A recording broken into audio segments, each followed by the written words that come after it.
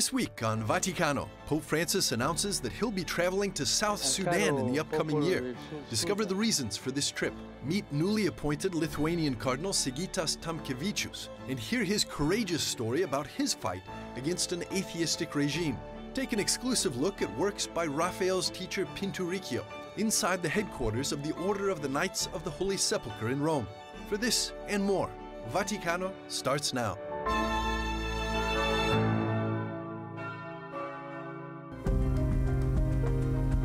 This year, the World Day of the Poor, instituted by Pope Francis, celebrated its third edition in Rome. The most visible among the initiatives was the walk-in health center built in St. Peter's Square. For 10 days, this center welcomed all those most in need, free of charge.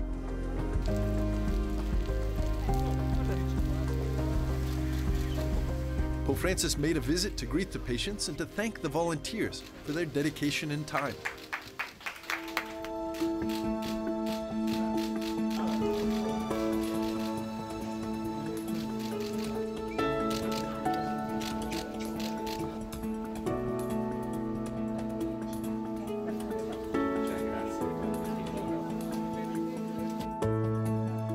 Patrizia Piacelli was one of the volunteers offering her time and expertise. Pope Francis deeply wanted this for the poor. So we are in Vatican territory right here. They have a point of reference with these doctors that come from there, and all the staff that you see here are the support for then all the medical care. We have gynecologists, we have radiologists, we have the different branches that you'd find in a hospital, of course in a limited way. Patrizia welcomed patients, registered their names, and passed them along to family doctors, where the patients were then sent to specialists according to their needs. Dr. Loris Pagano coordinated the work of the family doctors unit, but in urgent cases, he would intervene immediately. Quanti giorni? 4? Today we worked on a patient whose finger was cut back in his country. He had to make a dressing, but the dressing was all dirty. We intervened, we fixed him, and he will now return to his country under antibiotic therapy for his wound. So far, and I would say it's a good thing, we didn't have anything extreme. What we see a lot is they talk a lot because they're very lonely people as well. So that's the big drama of today's world.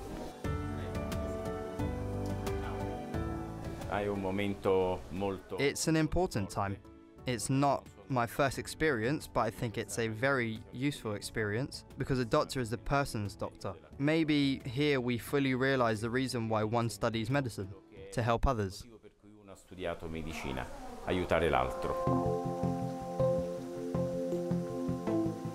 So here in this little room, we try to do our best also under that aspect. Then if there's something more serious, of course, medical-wise, these people will not be abandoned in the future after this week of the poor is over. They will be cured in the hospitals here in Rome. Perhaps the 10 days of free medical care couldn't completely resolve the health problems of all the people in need, but the aim of the initiative was to introduce them to the hospitals of Rome for further care. For the World Day, Pope Francis opened a 4-story homeless shelter right off St. Peter's Square's colonnade, called the Palace of the Poor.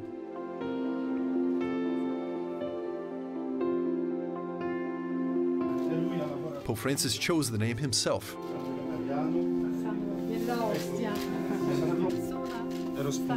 The building belongs to the Holy See and will be managed by the community of Sant'Egidio.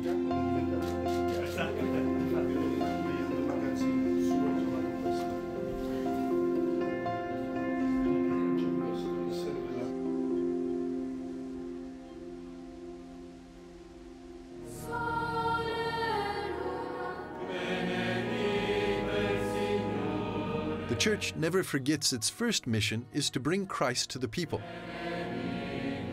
That's why, among the humanitarian initiatives, Pope Francis also invited poor people to celebrate Mass with him on Sunday's World Day of the Poor. I poveri sono preziosi agli occhi di Dio. The poor are valuable in the eyes of God because they do not speak the language of the self. They do not support themselves on their own, by their own strength. They need someone to take them by the hand. The poor remind us how we should live the gospel, like beggars reaching out to God.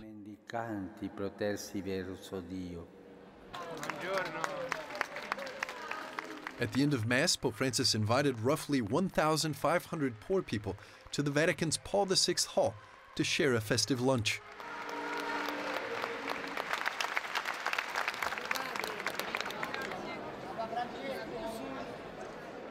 E rivolgo un pensiero speciale al caro popolo del South Sudan. I address a special thought to the dear people of South Sudan, whom I will visit this next year, with the memory still vivid of the spiritual retreat for the authorities of the country, which took place in the Vatican last April. The spiritual retreat, with the moving gesture of the Pope kneeling in front of the leaders of South Sudan, had a huge moral impact on the situation, and all the leaders of South Sudan, from President Salva Kiir to Riek Machar, felt this huge amount of moral pressure to achieve something, to proceed in this path of dialogue. Again, on the last Angelus, the Pope called again for a renewal of the efforts of dialogue, and announcing also a forthcoming visit next year to the country. This could represent a game changer, because in a situation in which the international community almost lost its hope on the country, still the Pope encouraged the actors to work on dialogue, to work for peace. Mario Garofalo has been engaged in the peace process in South Sudan since the birth of the country in 2011. He explained that the Pope's announcement came at a very delicate time in South Sudan's political situation. But first of all, because we are in the proximity of the end of the pre-transitional period. It was supposed to expire on the 12th of November, and it will expire in 90 days, so at the end of February. So it's a last chance for them to achieve all the points that were mentioned in the agreement of Addis Abeba. Second, I think he mentioned South Sudan also because of the big amount of sufferings because of the floods. We know that Baragazal, Jonglei and Equatoria are now flooded, and it's very difficult in the country to bring food and first aid. Around 2,000 pilgrims from the Czech Republic came to Rome to celebrate a saint honored as the overthrower of communism.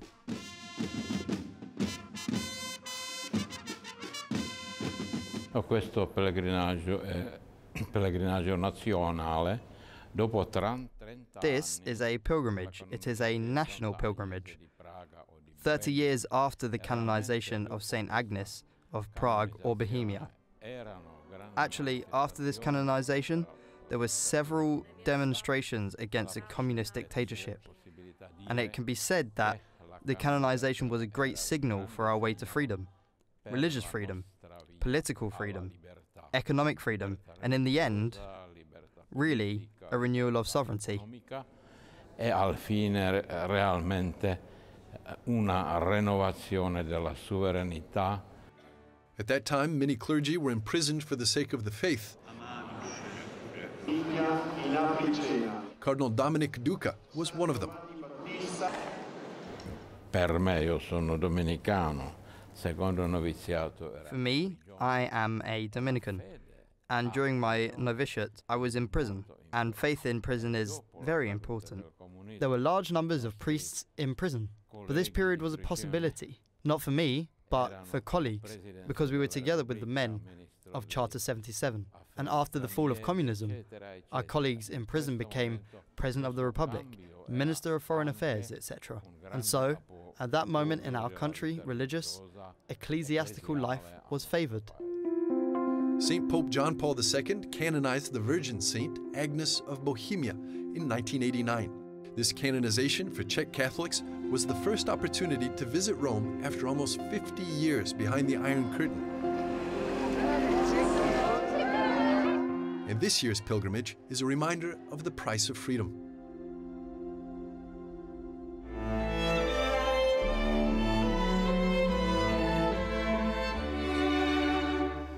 Next on Vaticano, a Holy See delegation at the United Nations in Geneva stands against human trafficking and laments that global efforts to combat this evil are still too disconnected.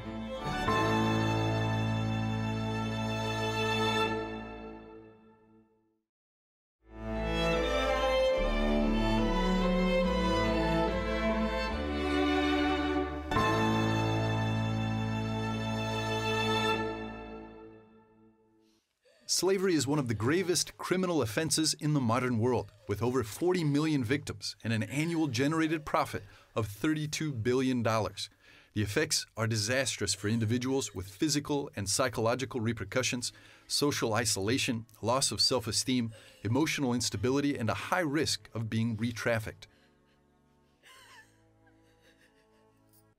Here at the UN in Geneva, the Human Rights Council held a session to address this scourge. Delegations from both the Holy See and the Order of Malta participated. An observer from the Order of Malta, Michael Vuthi, calls human trafficking a new form of slavery and says that the Order is working to combat this issue. And actually now you have more slaves today than ever in history, and slaves are even so many, so hidden, so badly treated that indeed we need to do something. Some people will tell you, oh yes, I know exactly what we need is to have a criminal prosecution of traffickers. I would say, why not? I would not say it's a first priority for the Order of Malta, but still I know people, including attorneys at law, including judges and so on, who clearly think this is one way. Another way to combat human trafficking can be as simple as creating special labels for products. That's why consumers should try actually to check supply chains and to say, okay, I will support this because I know this product is clean from slave labor. That could be one way, you see.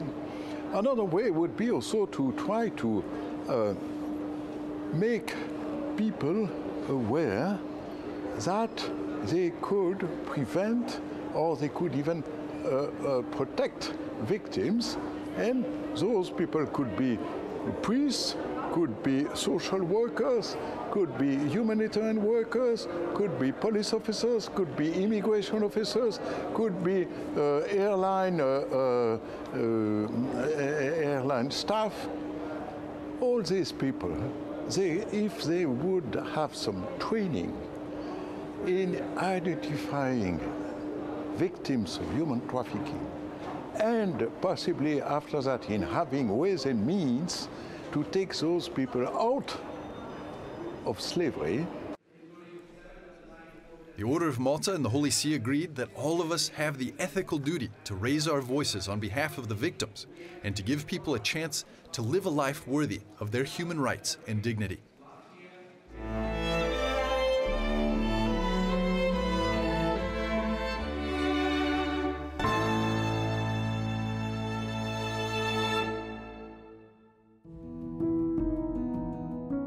Lithuania, a picturesque and peaceful city of Kaunas. Sigitas Tamkevicius was enjoying a serene life as Archbishop Emeritus.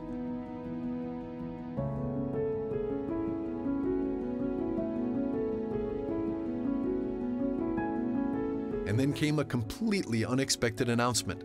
Pope Francis was inviting him to Rome to participate in a consistory and make him a cardinal, in recognition of his heroic example of faith.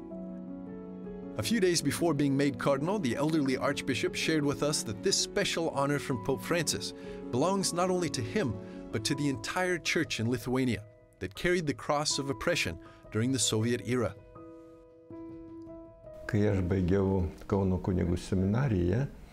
I finished the seminary in Kaunas in 1962. And at that time, you could very realistically feel the sophisticated system of persecution by the Soviet regime.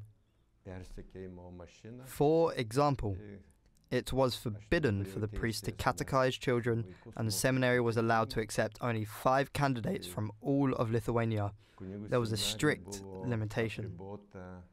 As a group of younger, active, courageous priests, we came together and discussed what we could do in this situation, and we decided that if the Soviet government, if the public opinion in the world would be more informed about what is really going on in the Soviet Union. Because theoretically the Soviets proclaimed that there is the freedom of conscience and freedom of faith here. So if the world would really know what was happening, they could change their attitude. Therefore, Tamkevicius, together with other like-minded priests, initiated in 1972 the underground publication called Chronicle of the Catholic Church in Lithuania. The publication would put together concrete cases on the persecution of believers' rights, with details and names written down. Čia yra kronikos numeriai, kaip juos išleisdavo anglų kalba. I have here the copies of the English language. They were published in New York. As I mentioned, we smuggled our information to the West, and sometimes, in most cases, it was smuggled in the form of microfilm.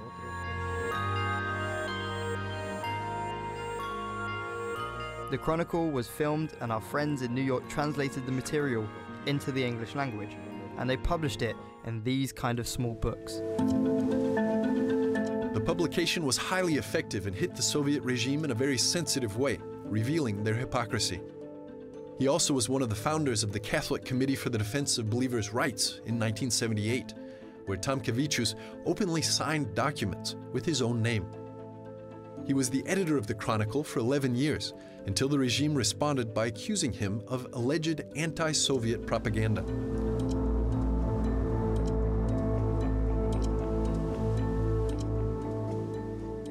Before the court sent him to Siberia, he spent some time in a KGB prison that Pope Francis actually visited during his apostolic trip to Lithuania in 2018.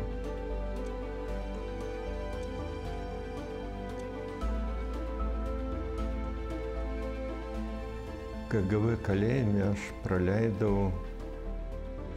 Precisely speaking, I spent 8 months in that KGB prison. That was the time of the investigation of my case. And then, according to the Soviet system, there was a court. And the highest court, the Supreme Court, at that time, Soviet Lithuania, sentenced me to 10 years in prison and sent me to Siberia. With the liberalization of Soviet politics under perestroika, Tamkevicius was released. St. John Paul II appointed him Archbishop of Kaunas in 1996. Recognizing his courage in service of truth, Pope Francis made him Cardinal at St. Peter's Basilica in the Vatican on October the 5th of this year.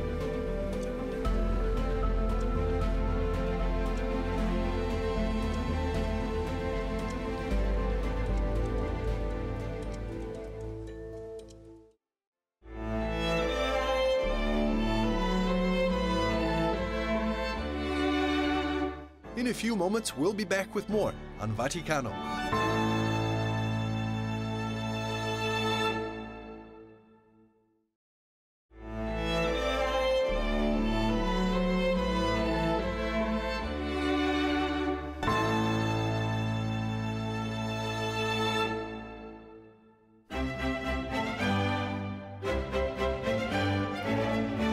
The Cardinal Dominique de la Rovere Palace has a long tradition of beauty and nobility. Designed by the same architect that drew up the Sistine Chapel, the former residence of the Cardinal is today the headquarters of the Order of the Knights of the Holy Sepulchre.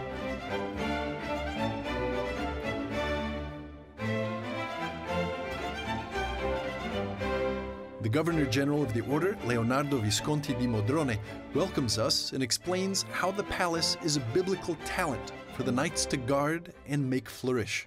Ora noi abbiamo avuto questo talento, questo meraviglioso palazzo.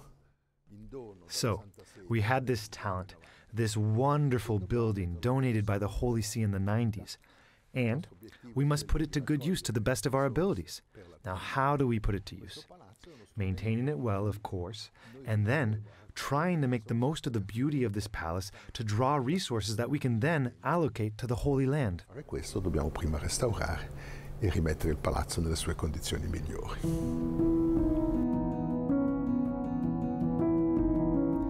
Designed at the end of the 15th century by Baccio Pontelli, the architect of the Sistine Chapel, the palace is one of the finest examples of Renaissance residences. Since the time of its splendor, the palace has changed hands several times, and by 1950 was almost in ruins. Then the palace was restored. However, a few years ago, the rooms experienced water damage, and quick intervention was needed. Cristina Del Gallo, together with Molika Gaetani, were tasked with rescuing these important frescoes from degradation. When we assembled the scaffolding, we realized that they were rebuilt in plaster, so the wood is only painted, and with the water there were collapses, dangerous ones even, so we had to rearrange the beams by putting them in real wood and fixing, securing all the painted boards of the 400 that have been re-adhered with very strong screws, and checked all of them in this room. C'è stato anche un grande lavoro della messa in sicurezza.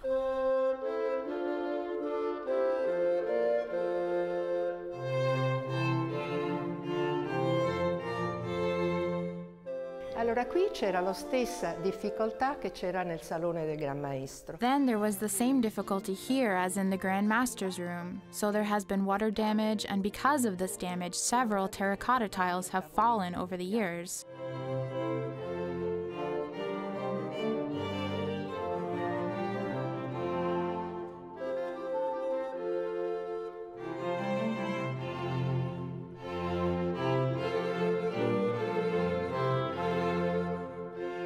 Siamo state chiamate dal Santo Sepolcro per...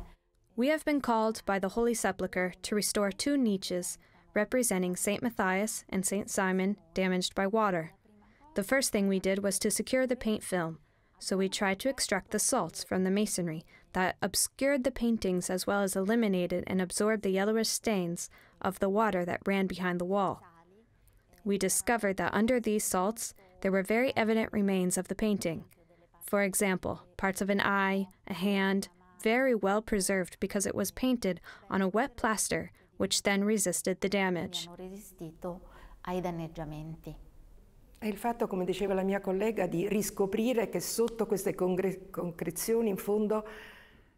The fact is, as my colleague said, we rediscover that under these mineral deposits the color still exists. So the color has been rediscovered, also because much was covered by the old restorations made in 1950. Before, the restorer was a painter, so he would repaint the missing parts. But now we only do conservation. So we clean it, we fix the color, we maintain it, but we do nothing else. The aim is not to see anything that has been done. The biggest compliment is if someone says to me, "But you haven't touched it, you haven't done anything," because it's a job you shouldn't see. Perché è un lavoro che non si deve vedere.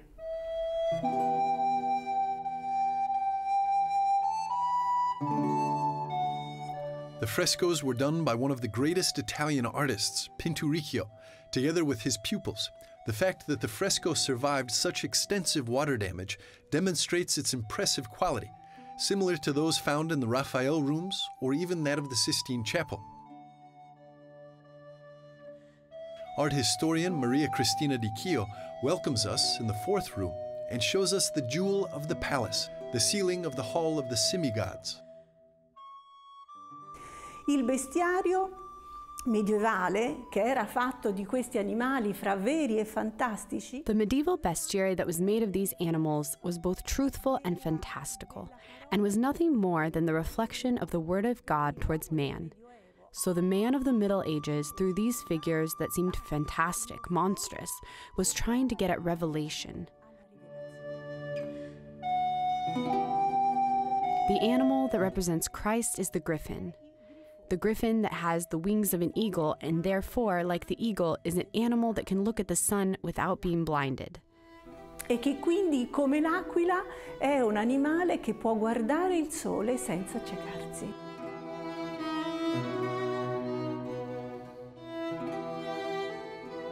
C'è il cervo, per esempio, che è il fedele, il cervo che si abbevera. And then there are other animals. There's the deer, which represents the faithful, the deer that drinks at the source of truth and that feeds on the fruits of nature, and therefore it is the faithful that is educated through what nature offers him. Che tutta questa iconografia che vediamo qui, all this iconography we see here has a didactic, moralizing purpose. It is always the explanation of what the soul, what man, faces during his life, meaning the eternal struggle between good and evil.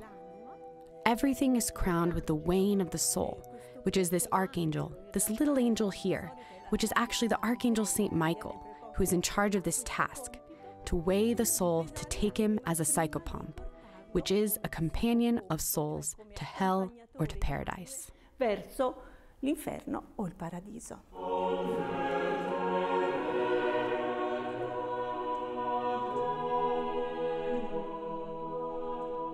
These magnificent paintings of the Renaissance with battle motifs in some way tie the past with the present and resemble the mission of the current owners of the palace, who fight the battle for good.